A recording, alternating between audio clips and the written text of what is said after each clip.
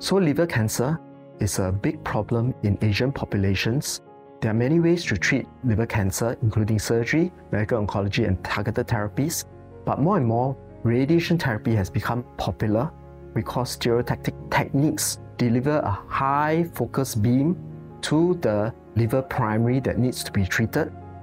It avoids excessive dose to the surrounding normal organs, and hence it is something that is well tolerated. And it involves 3 to 5 times of coming to the department for treatment every day for 5 to 10 minutes. We have certain immobilization techniques to stop the liver from moving too much.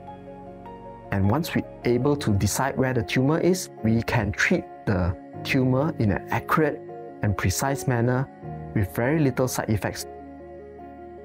In general, side effects for liver cancer treatment are nausea, vomiting, and tiredness, but there are also specific side effects because the liver is an important organ in our body involved in the detoxification of organs and the normal functioning of enzymes.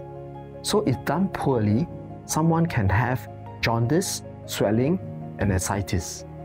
But we have protocols that limit the dose to the normal organ and normal function of the liver. Our patients experience a much easier side effect profile compared with in the past.